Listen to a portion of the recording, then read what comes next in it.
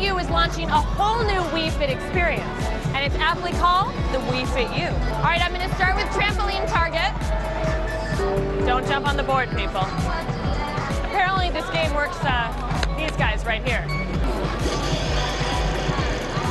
That's called height, people. Okay, what's really cool is that the big screen tells me when to jump, but the second screen gives me a bird's eye view of where I should land. And I'm done. I can't believe I just had fun doing squats. All right, on to the next game. All right, now we're gonna play hose down, and I hear this game is pretty filthy. Let's see. Oh, I got mud on me! What's cool is I can see the whole thing on the TV, but I gotta use my Wii U gamepad to aim.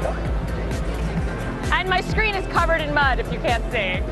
What's cool is that you can hold your foot down and have like a steady stream, or you can just do light taps and shoot little bursts of water at people.